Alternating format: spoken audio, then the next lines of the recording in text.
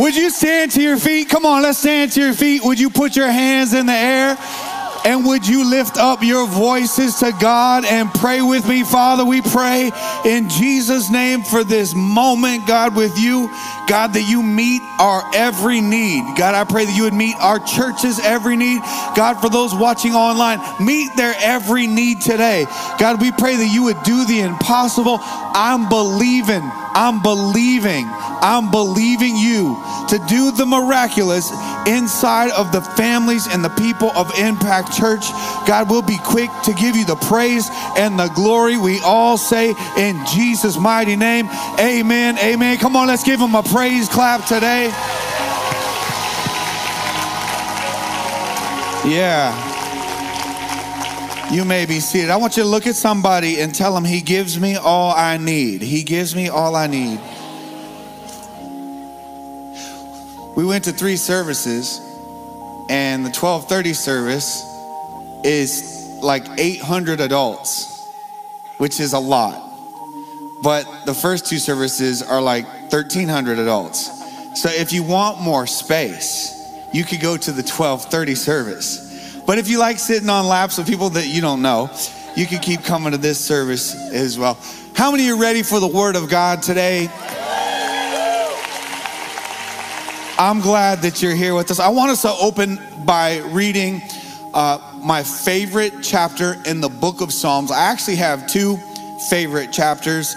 One is my second favorite chapter, and that is Psalm 91. And Psalm 91 is my second favorite chapter. And my mama told me that she used to pray Psalm 91 over my life every day as a child. And so if you are a mama, do I have any mamas in here? If you're a grandmama, any grandmamas in here? If you're a child, do I have any children in here? That should be all of us. We're all children of somebody. But if you are a mom, a grandma, if you're a dad, a grandpa, you should do what my mom did, and you should pray Psalm 91 over your child and over your grandchild, because it is a psalm of God's protection. That's what Psalm 91 is about. He says things like, whoever dwells in the shelter of the Most High will rest under the shadow of the Almighty. Psalm 91 says that God is my refuge and my fortress, and surely God will never leave us. It says, you shall not fear the terror by night, nor the arrows by day. Psalm 91, it says, 1,000 might fall at your side, 10,000 at your right hand, but no evil will come near you. No harm will overtake you. No disaster will overtake you, for he will command his angels concerning you to guard you in all your ways. But look at somebody and tell them, but he's not even preaching on Psalm 91 today. That's not even what he's talking about. But that's why it's my second favorite. But today I want to look at my favorite psalm, and that is Psalm chapter 23. And I want us to read these 6 verses out loud together. Psalm chapter 23, verse 1 through 6. Ready? Here we go. The Lord is my shepherd, I shall not want. He makes me to lie down in green pastures. He leads me beside the still waters. He restores my soul. He leads me in the paths of righteousness for his name's sake. Yea, though I walk through the valley of the shadow of death, I will fear no evil. For you are with me. Your rod and your staff, they comfort me. You prepare a table before me in the presence of my enemies. You anoint my head with oil. My cup runs over. Surely goodness and mercy shall follow me all the days of my life, and I will dwell in the house of the Lord forever. Yeah, we can clap for that. Father, we come before you today and we thank you for your word. We thank you for your love, your kindness, your goodness. God, today I pray that you would speak to us, speak to our hearts, speak to our minds, speak to our families. Shout the word of God into our souls today. God, we need you and we long for you. We pray this in Jesus' name. We all say, amen. Look at somebody and tell them again, he gives me all I need. Come on, tell somebody needs to hear it. They need to be told, he gives me all I need. Look at him again and say, he gives you all you need. He gives you all you need. Look at him again and say, but he doesn't give you all you greed. He didn't give you all your greeds. He doesn't give you all your greeds. He gives you all you need. The Lord is my shepherd. I shall not want. In the NIV, the New International Version, it says, I lack nothing. I shall not want. I lack nothing. In the New American Standard Bible, he says, I will not be in need. So he says, I shall not want. I will not be in need. I will lack nothing. Why? Because the Lord is my shepherd. The Lord is my shepherd. In fact, 3 things today. The Lord is my shepherd. The Lord is my supplier. And the Lord is my savior. That's what we're going to look at, those 3 items today. And if you have your outlines, you can open them up, turn them on, take them out. And I want to give you some things to think about today, where he says, number 1, the Lord is my shepherd. I love this analogy because David is a king, but he's referring back to the time when he was a shepherd. So he writes from this experience, and he's saying, yo, I know what it's like to be a shepherd, but the Lord is my shepherd. David understood the role of a shepherd, the responsibility of a shepherd. I mean, if you've never been a shepherd, you can only speculate what the role of a shepherd would be, but he has firsthand experience. And he says, the Lord is my shepherd. David would know that sheep are weak, so they need a shepherd. They're defenseless. If a sheep falls down, did you know that they can't get back up on their own? They need a shepherd to help them up. Their fleece, it can get so heavy that they tip over and they roll on their backs and they literally cannot get up. They're bearing too much weight. The weight is too heavy that they flip over on their backs and they'll suffocate. So too much weight to carry. A shepherd has to help them up. They've got to be sheared for their own good. Sheep will remain dirty unless somebody cleans them up. Y'all know this. Sheep are utterly stupid. And Jesus referred to you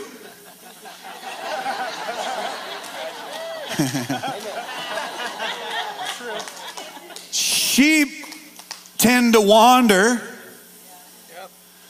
Sheep tend to follow, they just follow the other sheep. They just follow the butt in front of them. They ain't asking no questions. I'm just following that butt in front of me.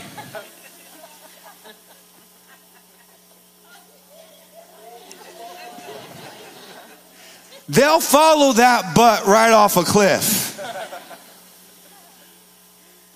Some of you aren't hearing what I'm saying.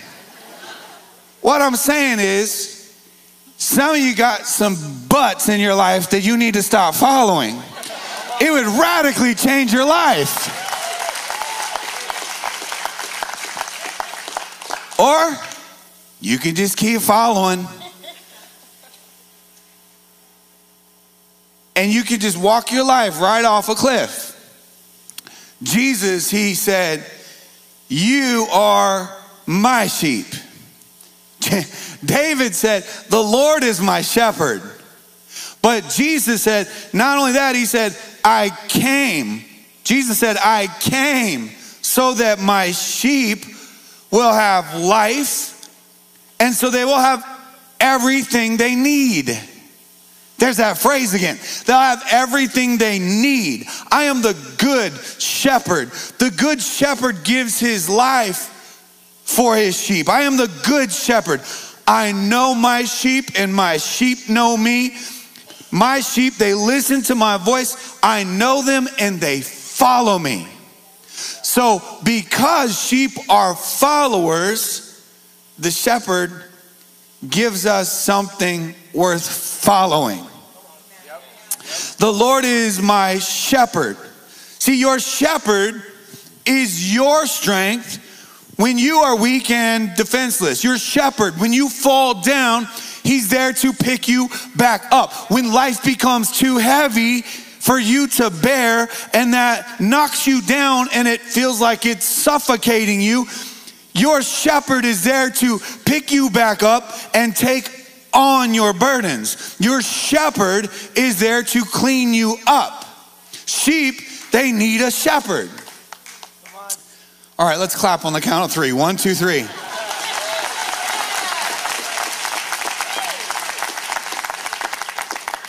I don't know if you remember, but there was a time when David spoke about how a bear and a lion stole his sheep. And David said, I went out after them and I attacked and I killed them. How do you know that's a good shepherd? Like, that's a really good shepherd. Like, would you do that? Nope. If you were taking care of your daddy's sheep and a bear and a lion took the sheep. Today's young people generation would be like, sorry, Dad. I don't know what happened. Did you try, son? Oh, I didn't even think about trying. It's a different culture today. But David said, man, I ran after that lion. I ran after that bear. And I grabbed a hold of him and I killed him with my own hands. That's how important this job. These are my daddy's sheep. You can't have my daddy's sheep. You know, the Bible says that the thief, your enemy, the devil, comes to kill, to steal, and destroy. But your Father says, but that's my sheep. You can't have my sheep. Let me tell you something and make sure that you fully understand that God is not just protecting you and looking after you and caring for you. He's running after your enemy. He's running after your enemy. And you can put your trust in the good shepherd. The Lord is my shepherd. I shall not want, I shall not be in need. I will lack nothing. Number 2, the Lord is my supplier. Yeah, this is a big one because we think that we are our own suppliers. And if I want something in life or need something in life, then I've got to go get it. Self-made. There ain't nothing self-made. There's only God made. There's nothing self-made. I'm a self-made. You're not a self-made nothing. You might have taken what God made and used it for good and put what God made, but you're God made. You're God made because God is our source. He's our supplier. He gives me all I need. In fact, it says in Philippians 4:19, but my God shall supply all your need according to his riches and glory by Christ Jesus. I love this. My God shall supply. I put it in the King James Version because it just has more like to it.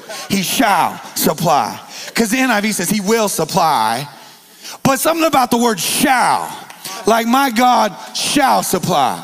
He shall. It shall be done. He doesn't say my God might supply. He might. I don't know. Never know. Sometimes he does, sometimes he doesn't. Hopefully he will. But that's the way a lot of our prayer lives are. God, maybe you will. God, if maybe you would. God, I'm thinking you might. I'm thinking hopefully you will. No, the verse, the scripture, the holy written word of God says, my God shall supply all your need according to his riches in glory by Christ Jesus. He shall supply according to his riches. He's rich. Dudes, God's wealth and resource, there's no limit. You understand? There's no limit. There's no limit. Like it's a different deal. You can tap into things that you could never tap into on your own because of your daddy. You know, this is about, I don't know, 15 years ago or something. And I was with a friend. This guy played in the NBA. And his wife and he were in town. He played for the Milwaukee Bucks, and his name was Michael Redd. Good friend, still a good friend.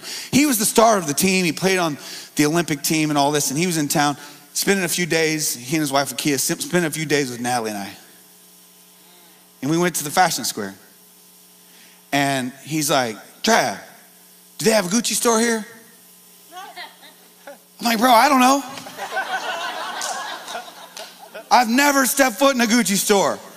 I have no idea. I said, but oh, look, they have a Gucci store here. How many know you have a Gucci store here? How many know? If you know they have a Gucci store at Fashion Square, raise your hand. I need you to give to our kids ministry campaign.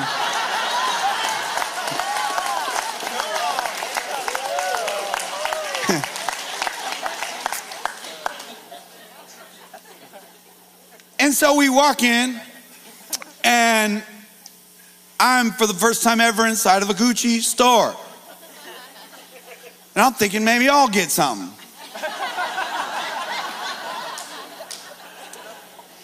And I was like, this t-shirt's, $800. It's a t-shirt, just like this one.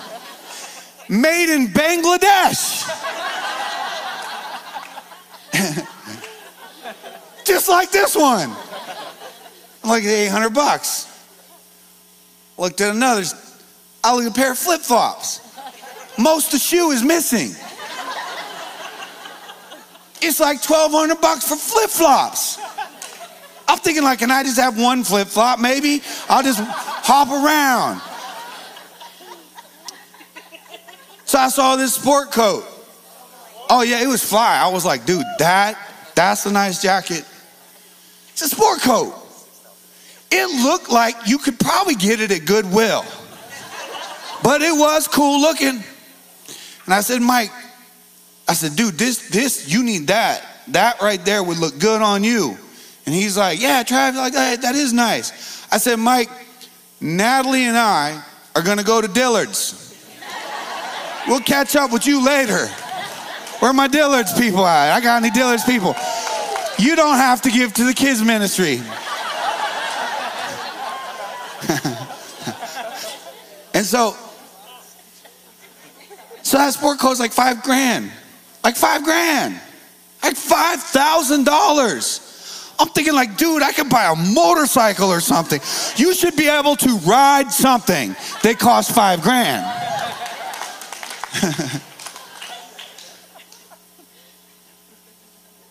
And so I exhausted my time at Dillard's. So I text Mike, I say, hey, Natalie and I are gonna be in the car. Take your time. He comes out with bags on bags on bags from the Gucci store. And I said, you went crazy. He's like, man, I did. I love that store. He's making like 18 million a year. He can love that store. And then he goes, Trav, and he opens a little sport coat. And I go, you got it. And he goes, yeah, for you. And he gives me the sport coat.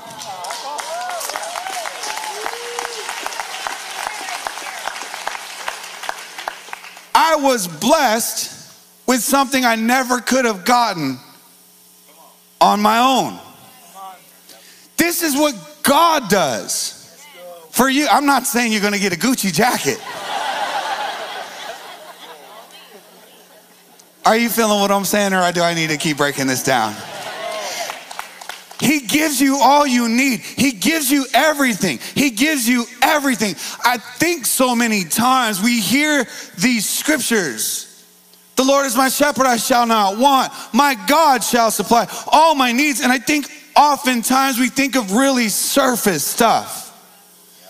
Oh, God will give me that raise. God will give me that promotion. God will give me that production. God will give me that new deal. God will give me that new situation. And we think in terms of money or worldly possessions, but God supplies you with the deep stuff, not just the surface stuff. He provides you. He supplies you with things, listen, that money cannot buy. God supplies you with his supernatural peace in the middle of a storm. Money can't buy that. God supplies you with the ability to forgive somebody that hurt you so deeply, but you have this ability to forgive them like Jesus forgave you. Money can't buy that. God gives you the ability and he supplies you with the courage. And man, it takes courage to come clean. Money can't buy that. God gives you the ability and supplies you with comfort in your times of trouble, with strength when you are weak, with wisdom when you don't know what to do, you don't know what to say. My God shall supply all my needs. My God shall supply with the grace that is sufficient for me. He shall supply with his healing power. He shall supply open doors, but he shall also supply closed doors. My God shall supply all my needs because the Lord is my shepherd. I shall not want. God knows exactly, somebody say exactly, exactly what you need, when you need it, how you need it. He knows exactly. God knows more than you know what you need. And listen, sometimes what you need, it's not what you want.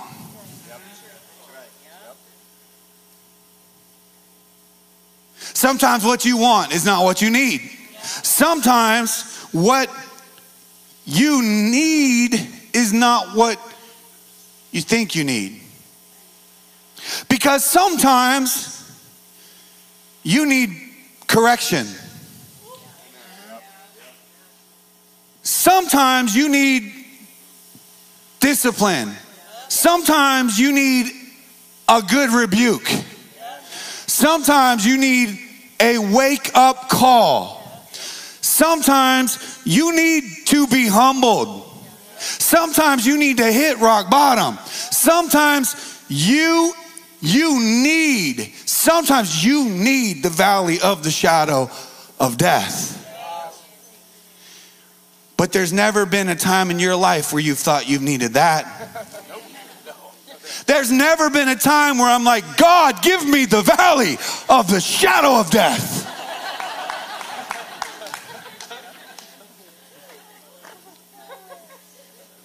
But God knows there are times you need the valley of the shadow of death.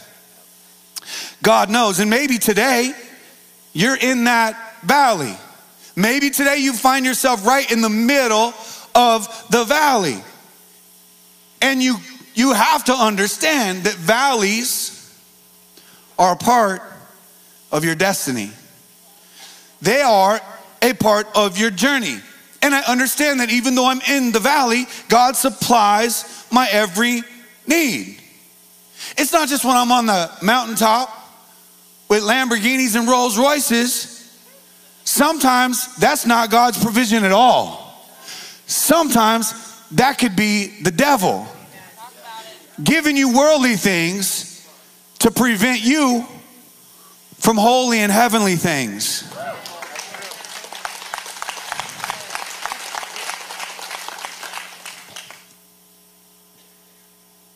And the greatest gift, the greatest gift that God supplies us with. There's no better gift. There's no greater gift that God supplies us with than the gift of his presence. His presence. Can you imagine that we get the presence of God? We get to be in the presence of God. That there's no place you've ever been where God hasn't been with you. The Bible says in Isaiah 43, when you go through deep waters and great troubles, I will be with you. When you go through rivers of difficulty, you won't drown. When you walk through the fires of oppression, you won't be burned up. I will be with you. Though I walk through the valley of the shadow of death, I will fear no evil, because God, you are with me. You are with me. There's no greater gift that God supplies us with than the gift of his presence. And God's presence is with you in the valley. In fact, sometimes God's got to get you to a valley so you discover his presence. Sometimes God's got to allow a valley so that you are all alone with him. Sometimes God's got to take you to a valley so that his voice is the only voice. Because we tend to stay busy and we have too many voices. And God's voice gets buried under your mom's voice and your sister's voice and your coworker's voice and your hairdresser's voice. Woo, hey. We'll keep it real right in here. The social media voices, the Instagram voice, the Facebook voice, the X voice, the TikTokies, talk. And you're like, well, I don't know, I can never hear God talk. He's trying. He's trying. So sometimes you end up in this valley, and it's in those valleys where you can think that you're isolated. But in reality, God's got you insulated from the noise and from the distractions and the bright lights of the world so that he can be alone with you. And we love the mountaintops, don't we? Oh man, if life could just be a mountaintop forever. Amen is right. And I gotta tell you a thing I've learned about mountaintops, because I've been on a whole bunch of them. I've never been only on a mountaintop. I'll be on a mountaintop, 1 foot on the mountaintop, 1 foot in the valley. And I'm like, God, just for like 6 months, could I be on a mountaintop? Yeah, 2 days even. God, yes, please, Lord. 2 days. Just give me a breath of reprieve, please.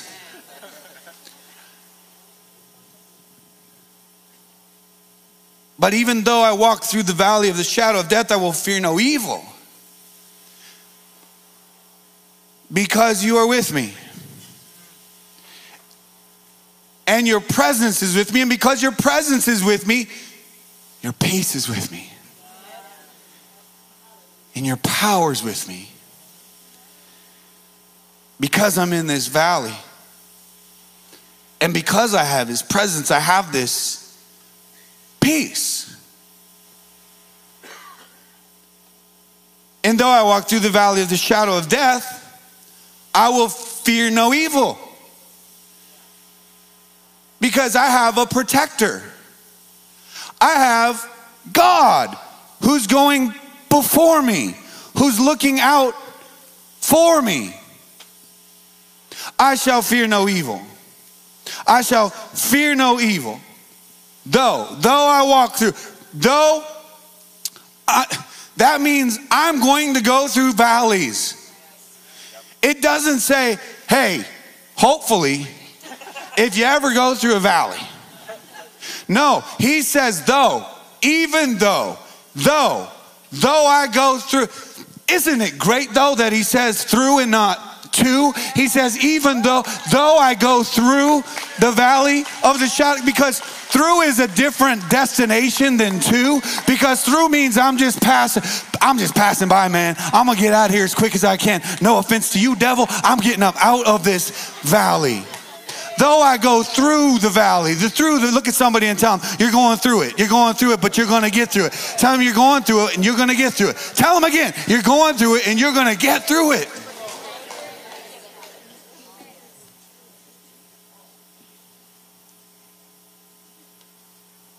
And you're going to get through it. And so here's my question. When you do get through it, what are you going to do with it?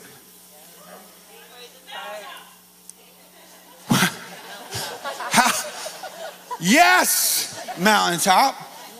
When you go through it and you get out of it, you're going to let the whole world know how God got you through that valley.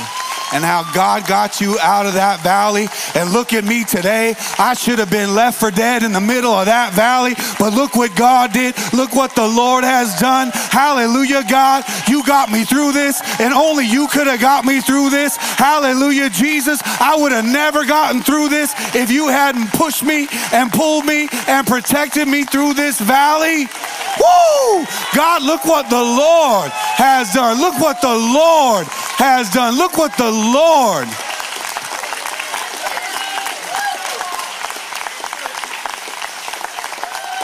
And he says, this is just, man, this hits me good. He says, the valley of the shadow of death. He doesn't say the valley of death. And words matter. He says the valley of the shadow of death. In other words, it's not actually death. It might look like death. It might feel like death. It might seem like you are not making it through this, but it's just a shadow.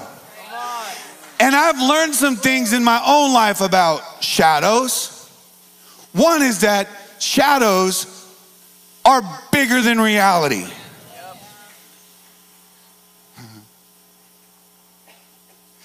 I've learned that shadows, at least to my knowledge, have never hurt anybody. I've learned that anywhere there's a shadow, there is always a light. And if you turn and look to the light, the shadow will fall directly behind you. And you remember Jesus said in John chapter 8, verse 12, I am the light of the world, and whoever follows me will never walk in darkness, but have the light of light. I'll fear no evil because you are with me. When you have somebody that's with you that's like more powerful than you, stronger than you, it just like changes everything about your swagger. I'm 5'9" 3/4, 170 pounds. I have so much swagger. It's because of the people I'm around. My right-hand man is Andre Wadsworth. He's 6'4", 290 NFL.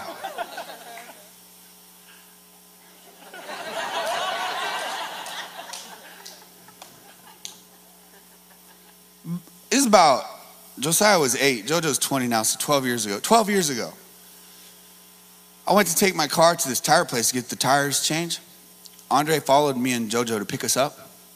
We're in the tire parking lot shop, whatever. And I'm walking with my 8-year-old son across the parking lot of the tire shop, however you say it. And as I'm walking across from my car to the inside of the tire shop, some dude was pissed because I wasn't walking fast enough. honk his horn, give me the double, I love you.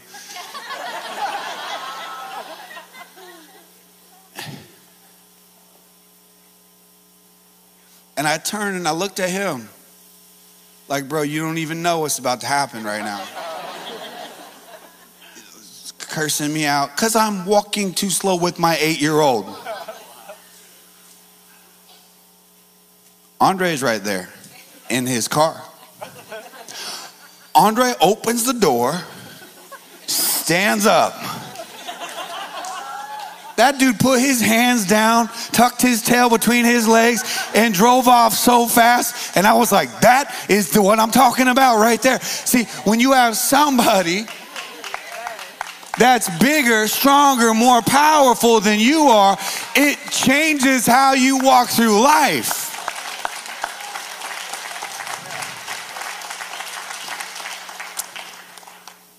I will fear no evil. Why? Because he is with me.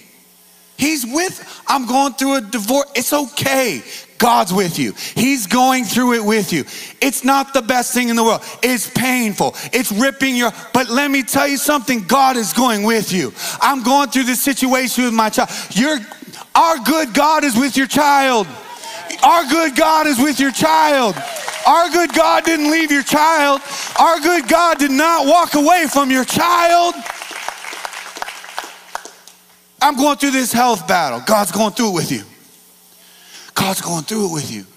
He's going through it with you. I'm going through depression. He's right there with you. He's right there with you.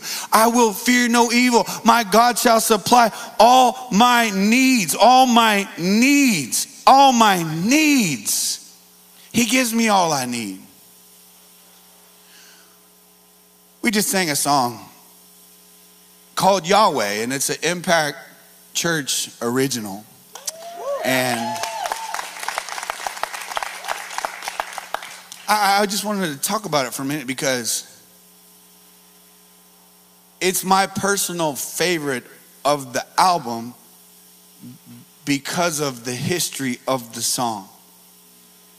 So you might sing the song and it might mean a certain thing to you, but to me, this song has deep, deep, deep meaning. For me, this song is personal. The song Yahweh is personal. Clearly, you can tell by looking at my life that the word Yahweh there's something going on with PT and this word Yahweh. Because I got a tattoo on my arm, Yahweh. I got a shirt, Yahweh. We got hats, Yahweh. I preach sermons, Yahweh. I sang songs and written songs, Yahweh. It's because it has deep meaning for me.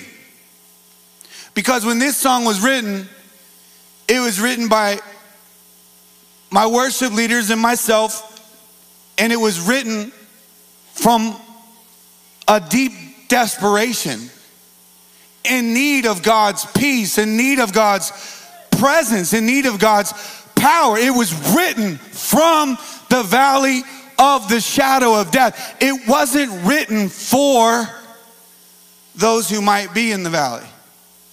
It was written from people who were in the valley.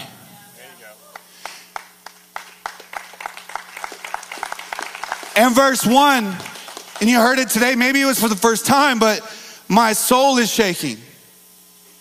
My heart is aching. My mind, it's breaking. I'm shaken to my core. Have you ever felt like that?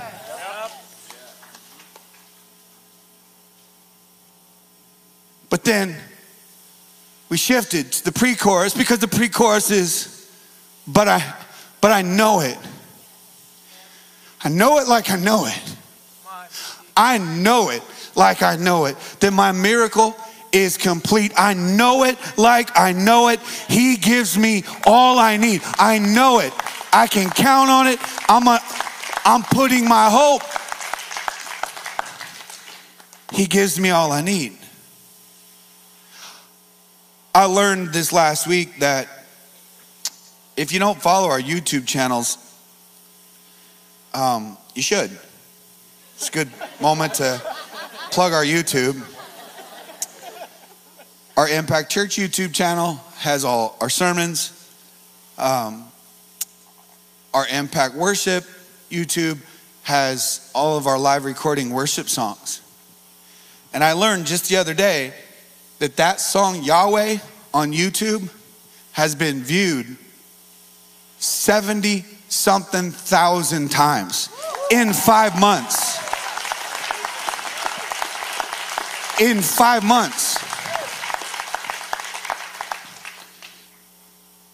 And I also learned that our entire Impact Worship album, the songs, of all the songs, have been streamed 925,000 times.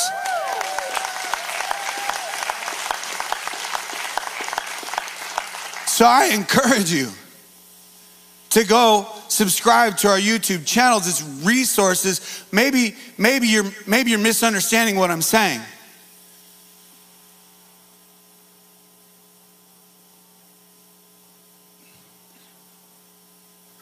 Success isn't, oh, look how many times we were streamed or viewed. Success is, look how many people that song is making an impact on. Look how many people that's giving hope to. Look how many people that's filling people's soul. My prayer is that God, you are our supplier. Number 3 is that God is my Savior. Come on, somebody. God is my Savior. The Lord is my shepherd. The Lord is my supplier. The Lord is my Savior. Psalm 23:3 promises He restores my soul.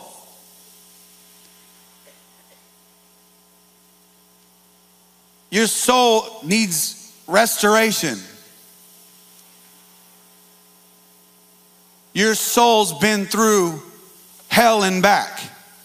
Your soul has been broken and beaten and damaged. Your soul has been wounded. It has been betrayed. Your soul has broken the laws of God. You have sinned over and over and over again. Sin separates us from the love of God.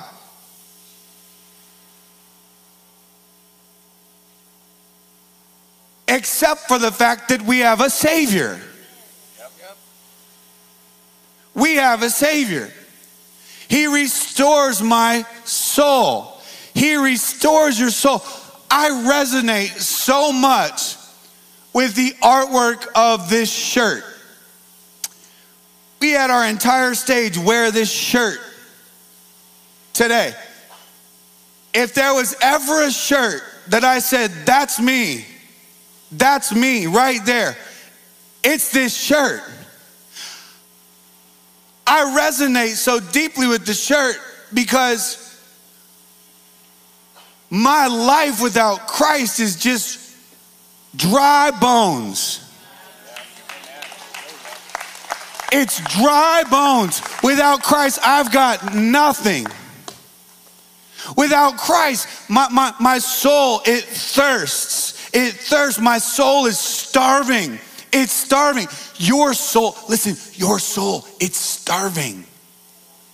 It's thirsting.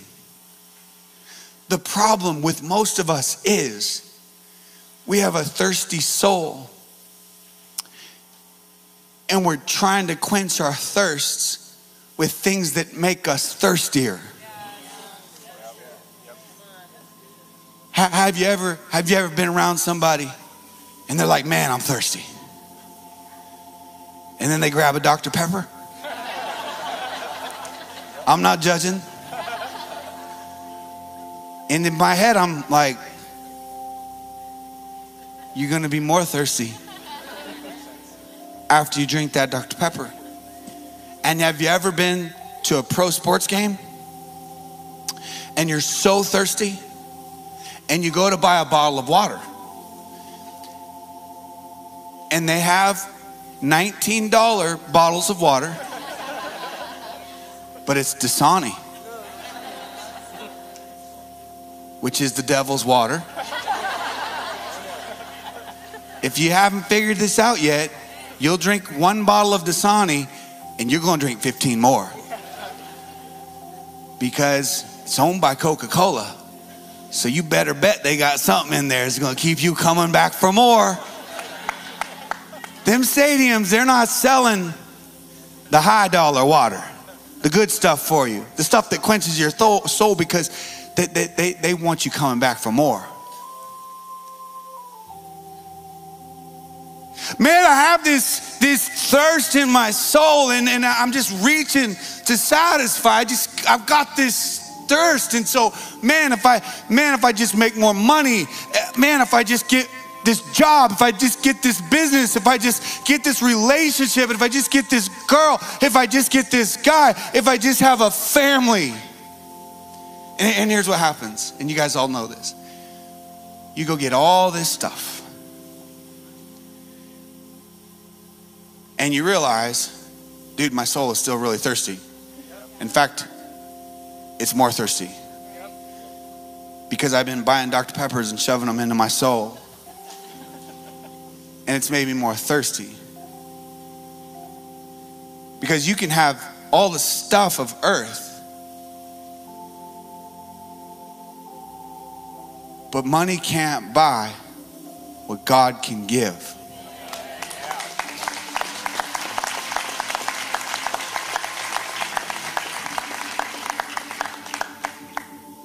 Money can't buy what God can give. He restores my soul. Psalms chapter 42 verse 1 says, as the deer pants for water, so I long for you, O God. I thirst for God, the living God.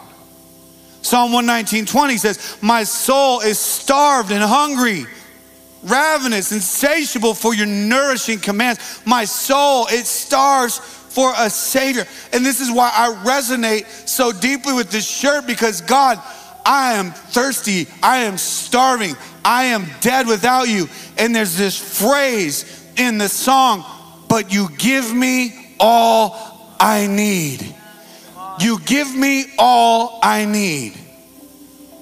In the Old Testament, there's a prophet named Ezekiel. And God takes Ezekiel to a valley. And in this valley, it's full of dead, dry bones. Those bones that were dead and dry represented Israel's spiritual condition. They had become dead and dry. And he says to Ezekiel, Ezekiel, can these bones live? Ezekiel says, only you know, God. Only you would know.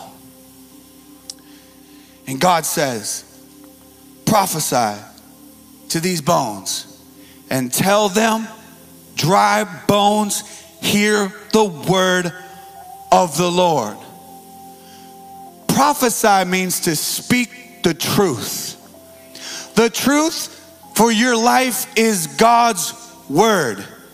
It's not what your mama said. It's not what your girlfriend said. It's not what CNN said.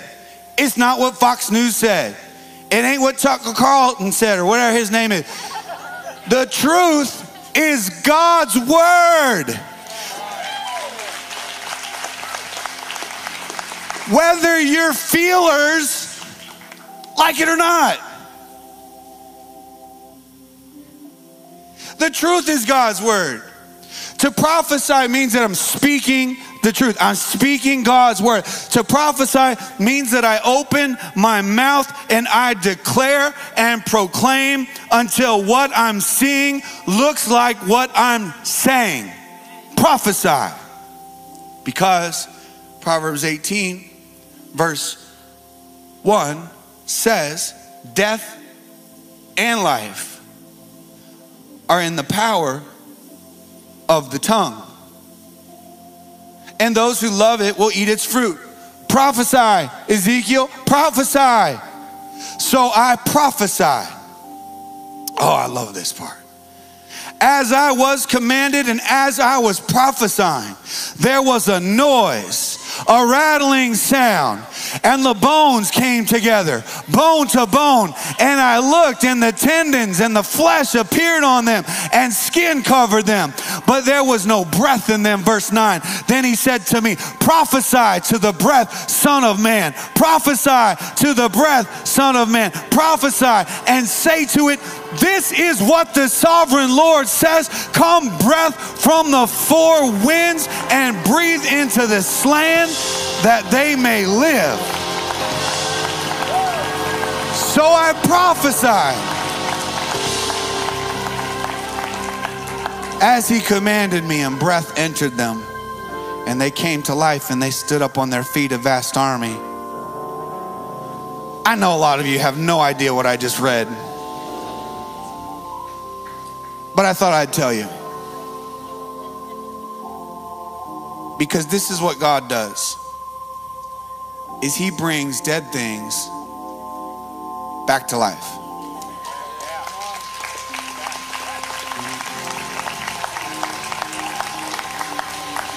He brings dead things back to life. He brings dead relationships back to life. He brings dead dreams back to life. He brings the depression back to life. He brings the sick back to life. He restoreth my soul, because the Lord is my shepherd.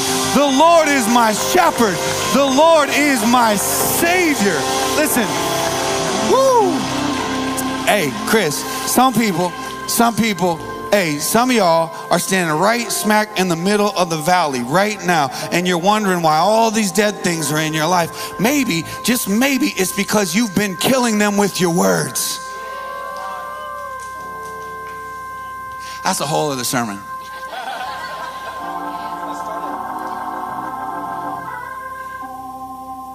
I just want to say this. These two words. I just want to say this.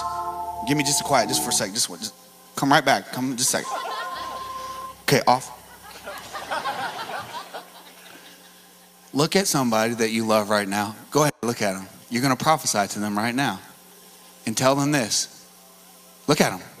Keep looking at them. Tell them, stop complaining. Woo! That's what I'm talking about right now. Stop complaining. Stop complaining, Jaden. You know what I'm saying, Jay? Stop complaining. Stop complaining. Okay. Look at him again. And tell him, because you complaining is draining.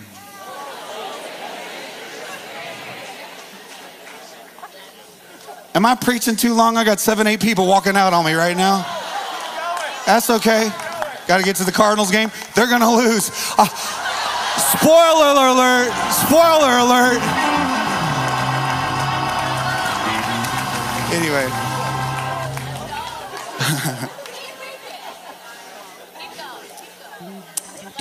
You can't keep you can't keep crucifying things with your mouth and expect to see resurrections.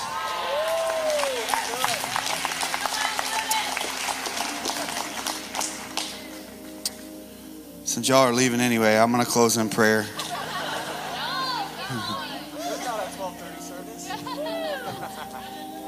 Y'all staying around, you're just Jesus freaks. That's okay.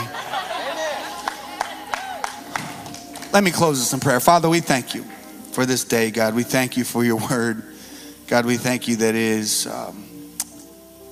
is what gives life to our dead, dry bones. Your word, your spirit, the power of the Holy Spirit.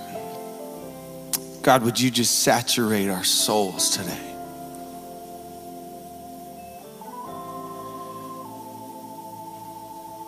God, you are everything we need. Everything. God, you're our shepherd. The Lord is my shepherd. The Lord is my shepherd. You are my supplier. You supply with me. You are my source, God. And God, you're my Savior. God, we need a Savior. If you're here today and maybe you've never prayed to accept Jesus Christ as your Lord and Savior, I'm so glad you're here today. And I hope that you'll take this moment and acknowledge Jesus as your Savior. You're here and you say, you know what, man, you're making some sense to me. I've tried everything. My soul is thirsty. I've tried all the things the world has to offer. My soul is still starving. It's still thirsting. Today, if that's you and you have never tried Jesus, you've never dedicated your life and said, Jesus, I'm in. I acknowledge you as my Savior today.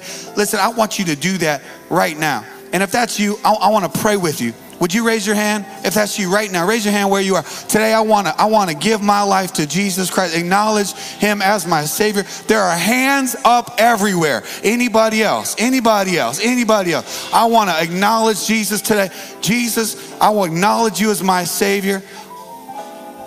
God, today that you would forgive me of my sins. God, that you would forgive me. God, give me a new start. God, that I'm a new creation, as the Bible says, in Christ Jesus. Anyone who comes to Christ is a new creation. The old is gone. The new has come. Thank you for the cross. Thank you for paying the price for my sin. God, I pray for those in a valley today. If you're in a valley today, lift your hand. You're in a valley today. I want to pray for you. Lift your hand. You're in a valley. God, you see every hand lifted. You see every hand lifted. They say, I'm in a valley today. God, we thank you that you are with us. God, I pray for your protection in this valley.